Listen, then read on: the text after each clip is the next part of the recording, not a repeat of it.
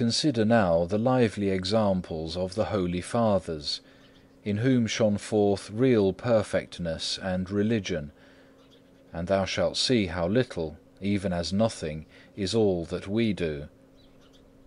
Ah, what is our life when compared to theirs?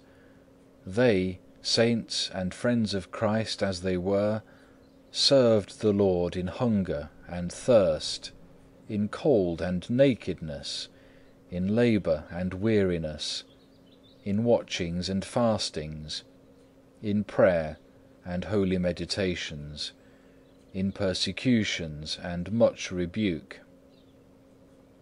Oh, how many and grievous tribulations did the apostles, martyrs, confessors, virgins endure, and all others who would walk in the footsteps of Christ. For they hated their souls in this world, that they might keep them unto life eternal. Oh, how strict and retired a life was that of the Holy Fathers, who dwelt in the desert! What long and grievous temptations they did suffer! How often were they assaulted by the enemy! What frequent and fervid prayers did they offer unto God! What strict fasts did they endure! What fervent zeal and desire after spiritual profit did they manifest! How bravely did they fight that their vices might not gain the mastery! How entirely and steadfastly did they reach after God! By day they laboured, and at night they gave themselves ofttimes unto prayer. Yea, even when they were labouring, they ceased not from mental prayer. They spent their whole time profitably. Every hour seemed short for retirement with God, and through the great sweetness of contemplation, even the need of bodily refreshment was forgotten. They renounced all riches, dignities, honours, friends, kinsmen. They desired nothing from the world. They ate the bare necessaries of life. They were unwilling to minister to the body even in necessity. Thus they were poor in earthly things, but rich above measure in grace and virtue. Though poor to the outer eye, within they were filled with grace and heavenly benedictions. They were strangers to the world, but unto God they were as kinsmen and friends.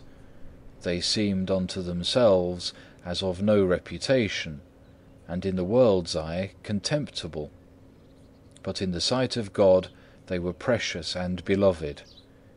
They stood fast in true humility. They lived in simple obedience. They walked in love and patience. And thus they waxed strong in spirit, and obtained great favour before God. To all religious men they were given as an example, and they ought more to provoke us into good livings than the number of the lukewarm tempteth to carelessness of life. Oh, how great was the love of all religious persons at the beginning of this sacred institution! Oh, what devoutness of prayer! What rivalry in holiness! What strict discipline was observed! What reverence and obedience under the rule of the Master showed they in all things! The traces of them that remain until now testify that they were truly holy and perfect men, who fighting so bravely trod the world under foot. Now a man is counted great, if only he be not a transgressor, and if he can only endure with patience what he hath undertaken.